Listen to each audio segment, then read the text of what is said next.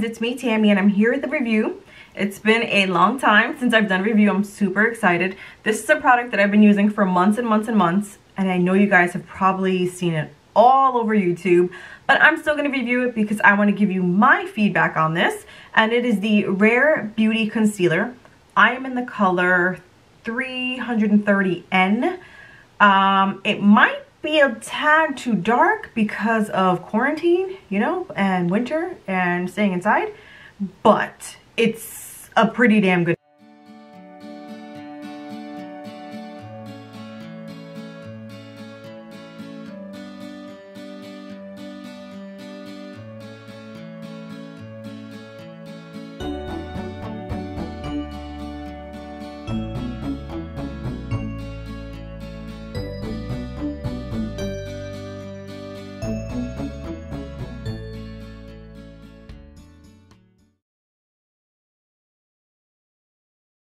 First, I want to begin with the matching process. I went to the Rare Beauty website and I put in the other products that I've used in the past that are a good color match. So like they had a whole drop down list of other lines that you could compare it to, which was awesome. So basically I was able to go right into the store and pick up the color I wanted because, you know, you can't swatch anything right now, and you know.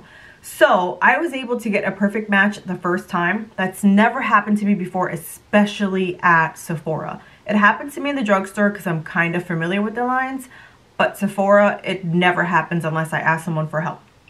So the color matching is amazing. There are approximately 48 colors in this line. As of today, there are 48 colors in this line. Wouldn't surprise me if she adds more. This is $19. It's a pretty decent size. It says it's 0.25 ounces. I've had this for months and I really haven't made much of a dent. This is what the applicator looks like. It is a doe foot applicator. Now, this concealer is creamy. Very, very creamy. The coverage for me is medium. I will say, I love this concealer. I love it. It's amazing. I love how easily it blends, even though it's a little, like it's a pretty wet concealer, which I'm not exactly used to, but I like it, especially now for winter.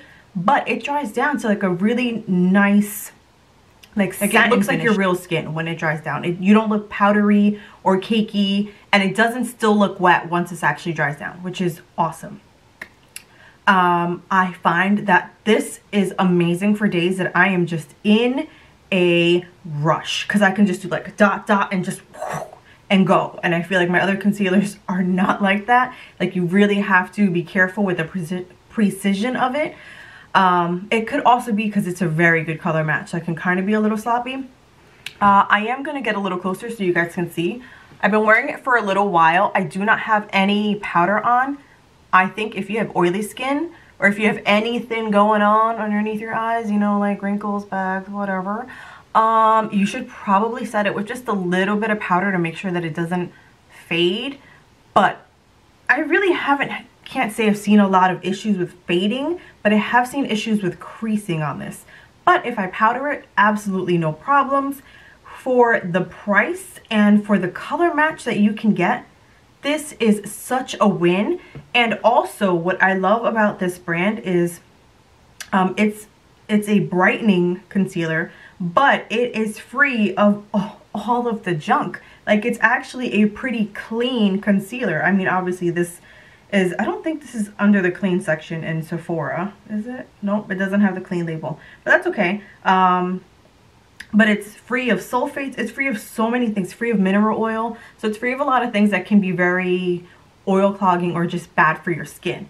So if you've been on the fence about this concealer, I cannot recommend it anymore. It's I'm looking around, I'm like, do I use another concealer? I do not use another concealer. I haven't used another concealer in months, and that says a lot for me, because I feel like concealer is always a thing I'm buying the most.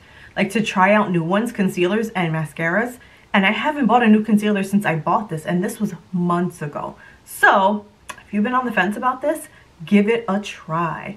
If you guys have any questions, feel free to ask. Thank you so much for watching, guys. Bye.